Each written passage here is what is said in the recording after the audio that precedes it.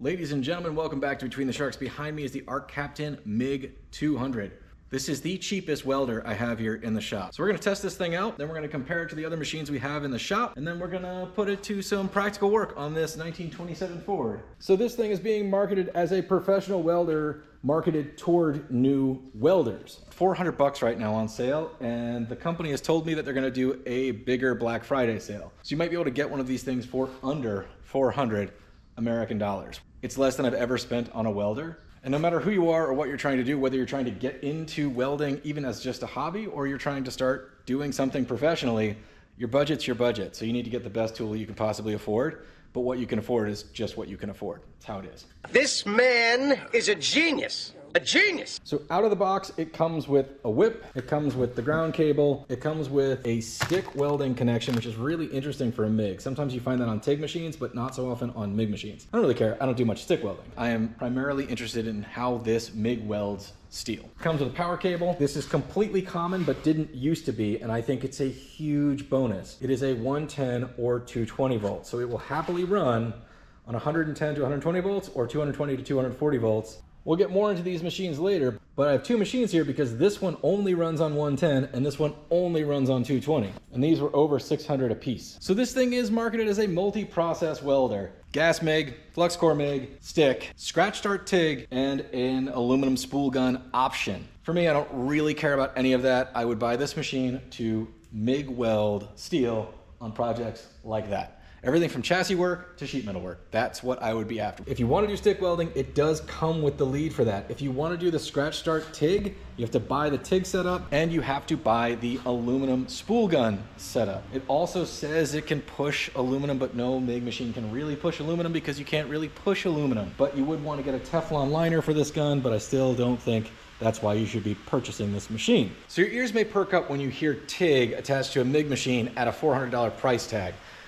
But if you're like me and you're into this like hot rod stuff and you're old enough and you watched American Hot Rod and that's kind of like the stacking dimes thing you're after, or if you're new to it and you love channels like Make It Custom or whatever, Scratch Start TIG is not the droid you're looking for. There's no option for a pedal to control the heat or the start. It's gonna be like playing a one-handed guitar. You really do want to be in the market for a proper TIG welder that does AC and DC, so you can do aluminum as well. High frequency start, so you don't have to touch the tungsten, literally scratch start it like a machine like this. I mean, maybe it's neat that it can, but practical use for me is goose egg zero. This is my big, massive Lincoln Square Wave 255 TIG. I will say that this company is selling a TIG machine that has nearly every function that this one does, and it's under 700 bucks, I think. This is an inverter style machine with Synergic control. Synergic control is just fancy words for has auto settings. The thing about the modern Synergic welding setup is there's still flexibility in the parameters. So once you've dialed this in and you've got the amperage in the ballpark and it's auto setting your voltage for you and auto setting your wire speed, if you start to weld and it's too hot or too cold, you can adjust the voltage within the parameters. And I think this one will go 3 volts in either direction. I will say the Simder welder that I've been using exclusively for the past few months works exactly the same way, but it has a 5 volt range in either direction. 10 volts versus 6 volts. Does it matter? Sure. Does it matter enough? No. But if this isn't working out for you and you can't dial it in quite the way you want, you can just turn the Synergic setting off and then you have full control digitally, which is really, really, really helpful. I say that because these older transformer machines, this is your voltage and amperage. You have A through E, and there is no in-between setting, and then you have to set your wire speeds. If you're not getting exactly what you want, and what you really need is somewhere between B and C, you, the welder, need to have techniques to overcome the gaps between settings. Yes, you can do it. Yes, you can learn. And yes, these things are incredibly reliable. Some welders come with a regulator, some don't. This one does not, so I would budget 100 bucks for a bottle and a regulator. This thing will run flux core, but if you're doing this type of stuff, flux core is just not, it's just not where it's at. It will get the job done, but it's not, I think, what you have in mind. Full Synergic factory settings. Okay. Okay, let's just tear it up.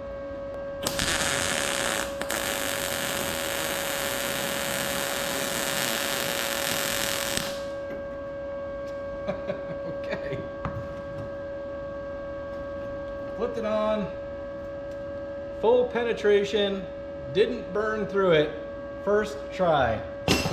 That's pretty impressive. That's the standard Synergic setup using the Miller calculator to get us to 18 gauge settings. Factory pre-flow, post-flow, which is something that you can set on this machine. I see no need to mess with it. It sets how early the gas starts before the arc and how long the gas runs after the arc.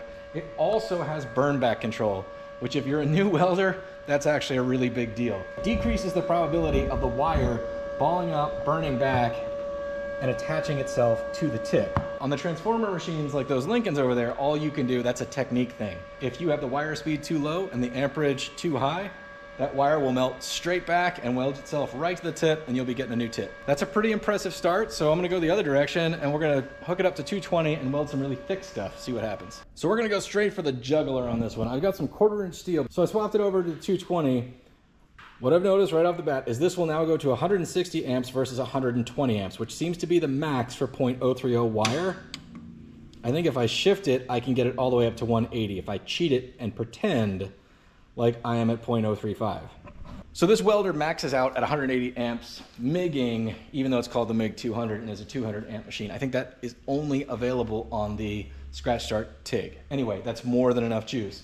I think the same thing with the Simder is that it's a 200 amp machine, but the MIG functions cap out at 180, 190, something like that, in the ballpark. Still more than enough to do anything like this.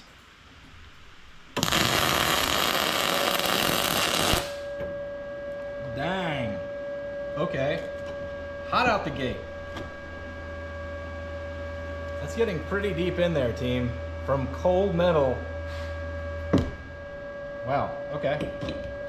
Let's really try to get it now.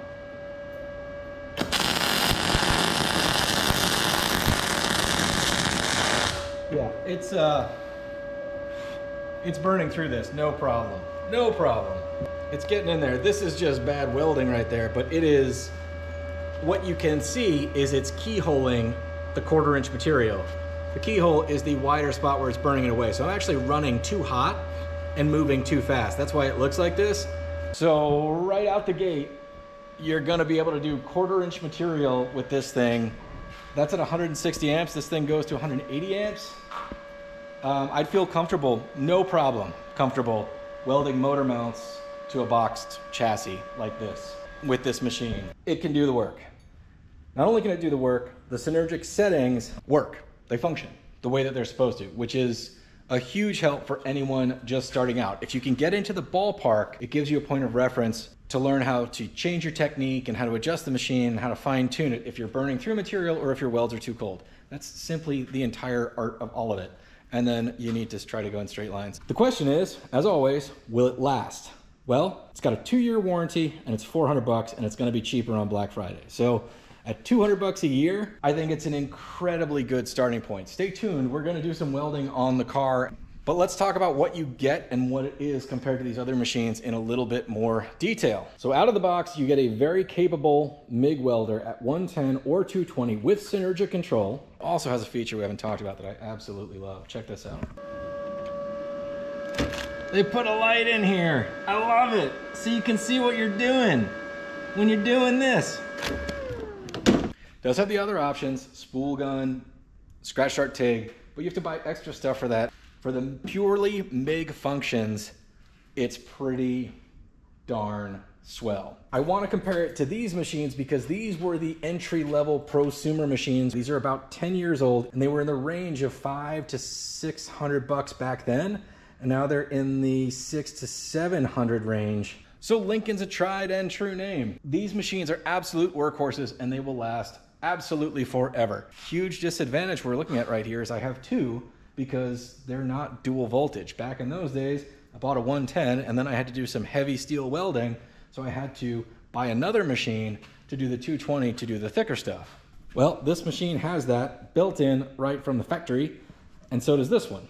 I will say these still have a place in the world. If I was starting a company and saying, gonna build some trailers or something like that, where every day I was welding angle iron and bar stock or whatever, these things are so consistent and so reliable that this is exactly what I would go for for a small business making one or two types of products. However, given the option and my monies, if I was a hobbyist, had a small shop, was just getting started with welding, wasn't gonna use them every single day, 12 hours a day, I would definitely be somewhere between these two machines, without a doubt. All right, gang, let's talk about these two though.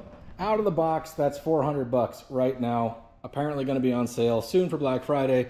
That's on sale for about $750 now. Maybe they will update the sale and the price will come down a little bit more. The two major differences between these two welders right now is that functions as a plasma cutter as well.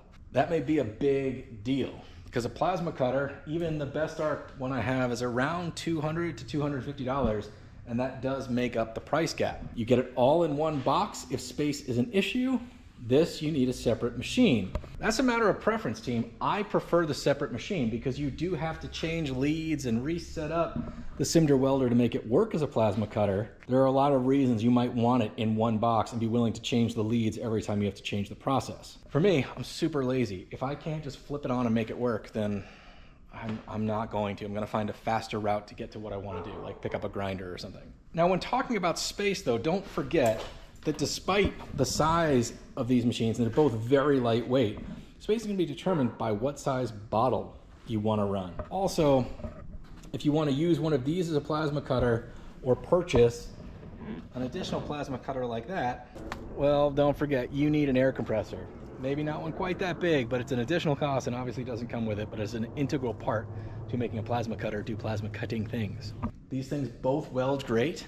If you just need a MIG welder to get started on a project or learn how to do it, this is hundreds of dollars less than anything else in the shop. And I think I could teach anybody to weld off this machine. I do want to be crystal clear. I don't own a lousy machine. Everything I own works great and could probably teach you to weld just fine with any one of these machines. However, if you said, hey man, I want to start maybe a car project, but I want to learn how to weld to do said project, I just need to get started welding, I think I would steer you toward the MIG 200 because it's a low cost entry level to get into welding.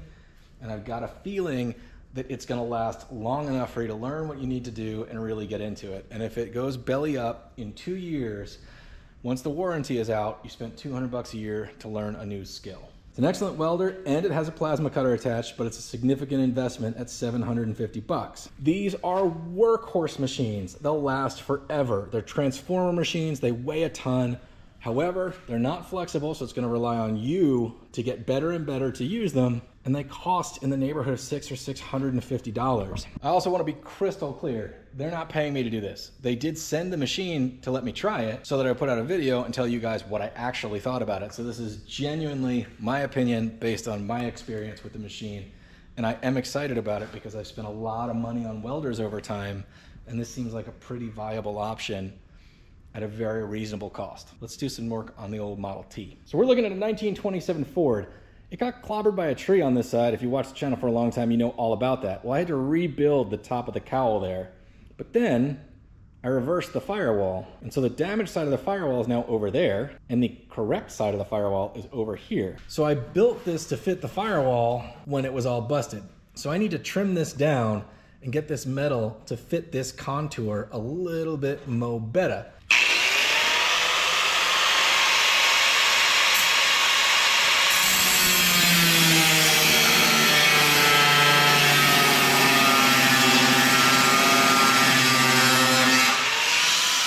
Probably should mark this. Oh, I got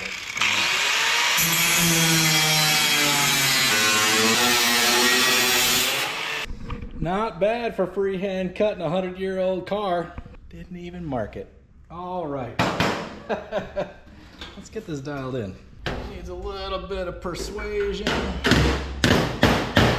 So I've got it set up. Factory settings, dialed in based on the Miller calculator. This thing does have a tack weld setting. So you set the parameters, you squeeze the trigger, and it welds for a certain amount of time with a certain amount of wire at a certain amperage to give you like a full spot tack weld. That may be neat. I got my own little tack welder set up right there.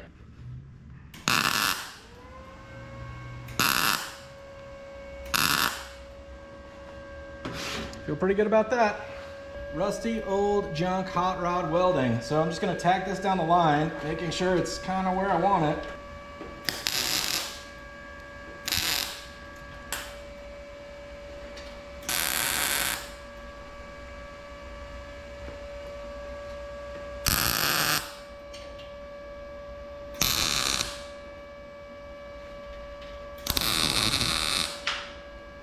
Some tack welding down the seam, trying to minimize warpage the best I can. I'm loving what it's doing. I turned it down about 4 volts because it's got that 6 volt range. Now it's doing great. It's awesome. I mean, can't be mad at that. I freehand Frankenstein cut it. We're already tacking it back together. I was burning through a little bit. Still on the Synergic settings. I just wandered over, rolled the voltage back, started going again, and we're right as the rain.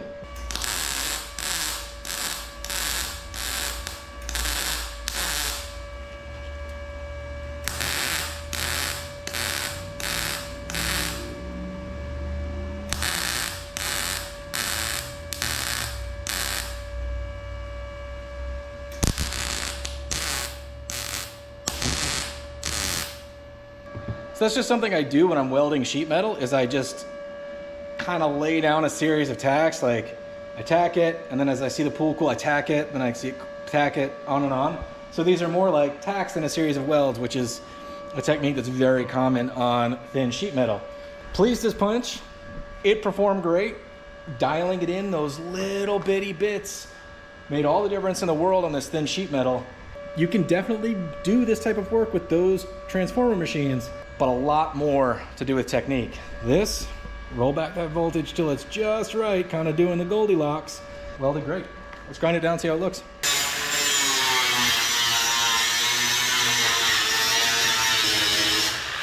I mean, not bad. It's full penetration. I could grind it and try to make it look great for the internet, do a little hammer and dolly work and all that stuff that's standard for this sheet metal work. Just trying to exhibit what this welder can do right out of the box. You have witnessed every bead I have laid down with this welder. It just works. That's all there is to it. Not bad.